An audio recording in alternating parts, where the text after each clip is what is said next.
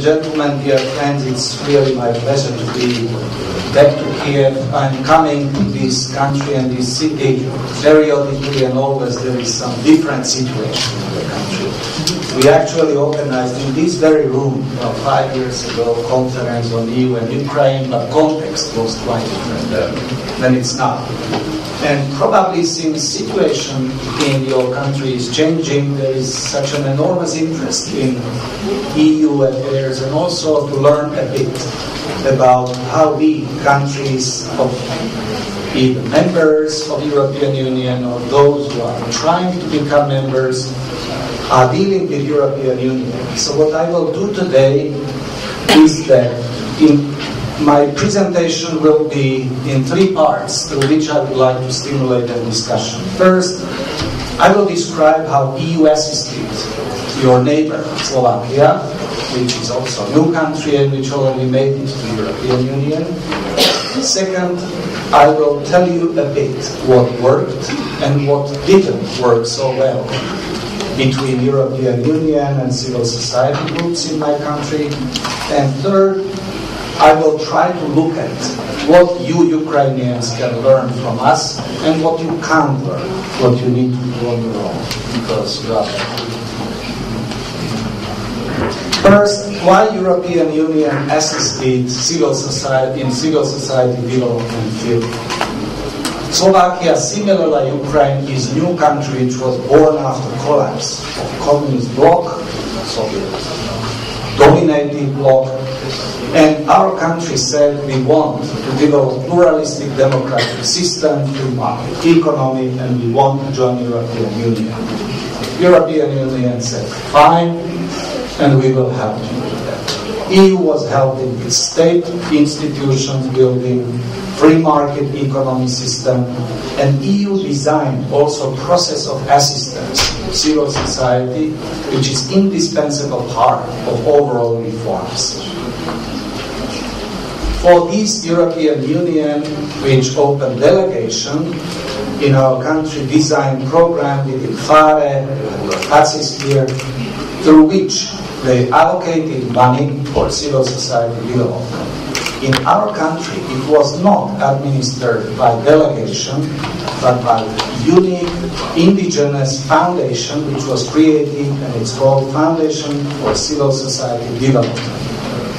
This had nothing to do, board consisted of independent people, no governmental, no EU people. EU could have oversight, but we were administering this fund on our own, and this was the main instrument.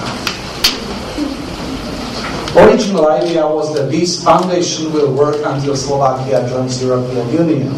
We did in 2004, but foundation continues working now and gives money to other countries, not to Slovak civil society development, through this fund. We are supporting this foundation, we are supporting projects in the Balkans in the past, the Bratislava Belgrade Fund, and now via Norwegian money we are assisting also in Ukraine. This European Convention and several other cross-border projects were supported through this instrument. Besides that, Slovakia was assisted also by bilateral EU member countries, MATRA program, which is closed, UK, all kinds of programs, German foundations and others. So you always have an EU is assisting you EU money, but also individual countries' money. What worked well? In our case, this independent foundation for civil society development was quick and flexible grant-making system which responded to needs from local, regional and national foundations, NGOs, civil societies, organizations, think tanks, all kinds of organizations. Secondly, it avoided interference of political forces or EU bureaucracy. Third, it increased reputation of NGOs in country and in European Union. What were the obstacles? When we had Prime Minister, probably you have not forgotten the Mečiar, Vladimir the Great, he always tried to attempt to control this fund, but he didn't manage so well, because NGOs and EU, in a way, were able to balance these attempts. Politicians in every country has temptation to control money, which namely those money which are sort of looking at their fingers.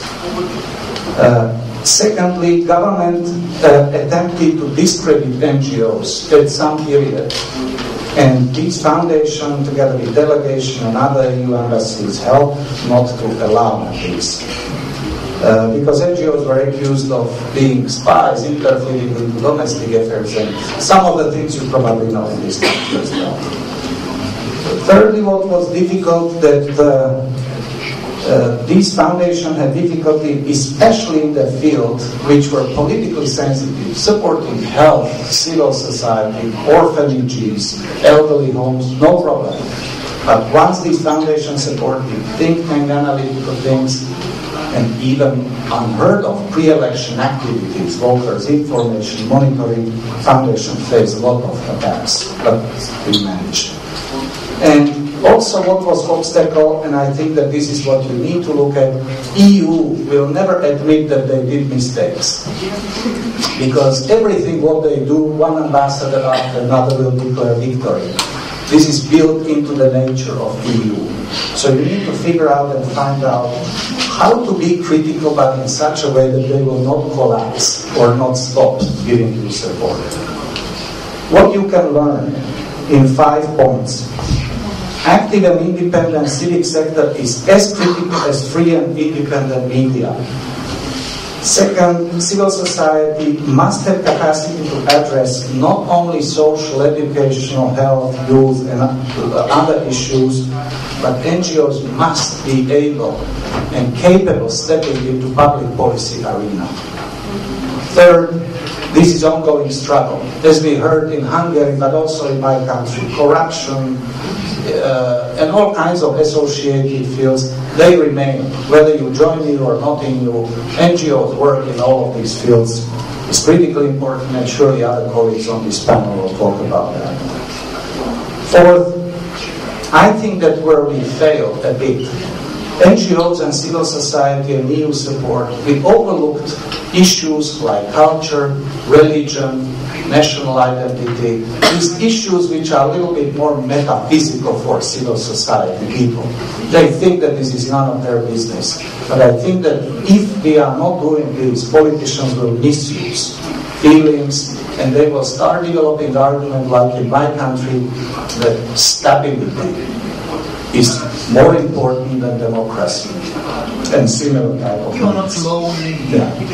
I'm speaking about my country. I cannot interfere in domestic affairs. Fifth, EU assistance needs to be combined, and again it's or cross-linked with US. Americans are giving much more money in the end to civil society development than EU. And how clever you are to combining and designing some things where the monies are combined is matter of success. What you can learn, what you can't learn, and I'm finishing with this blog, every country is different. You can learn, but there are many things where local context matters. For example, Yushchenko, not only you, but we believe will be like Václav Havel. He is not. Václav Havel until today is stimulating people's thinking about values of civil society, democracy. Yushchenko and his ideals were not bad ones. Unfortunately, he didn't manage as leader. Václav Havel did. Lech Wałęsa did. Also, Pora leaders, their ideals were not bad.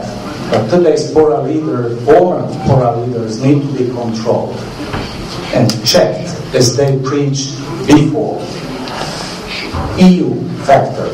EU at the time when Slovakia was joining, or pre-accession Slovakia, was strong, self-confident, powerful. Today EU is in crisis. EU has trouble with Euro.